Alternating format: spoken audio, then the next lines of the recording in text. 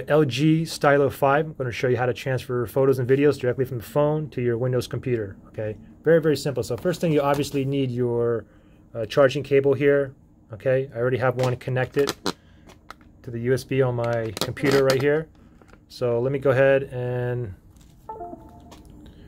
grab my phone. I'm going to go ahead and pop it in just like this. Alright, I heard something. You can see it says LG Stylo 5 right there. Let me go ahead and open up File Explorer right down here, that little folder. Let me tap on that. And now I can see LG Stylo 5 right here, which is highlighted. Let me double click on that.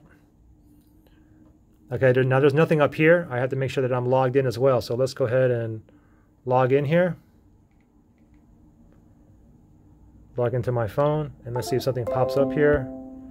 Okay, so let me go ahead and reopen the File Explorer down here.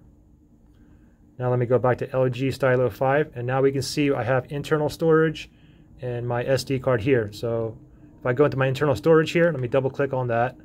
Now the folder that your photos and videos that you take from your phone is going to be under the DCIM folder. Okay, so double click on that, and then double click on camera, and now here is all of my photos and videos. And if you want to transfer these onto your computer or whatnot, so for instance, I'll go ahead and transfer these to my desktop. Let me just make a folder here, and I'll just call it pick, and I'll go ahead and I'll move all of these into this folder right here. I'll drag and I'll drop it right here, and now you can see this folder on my desktop.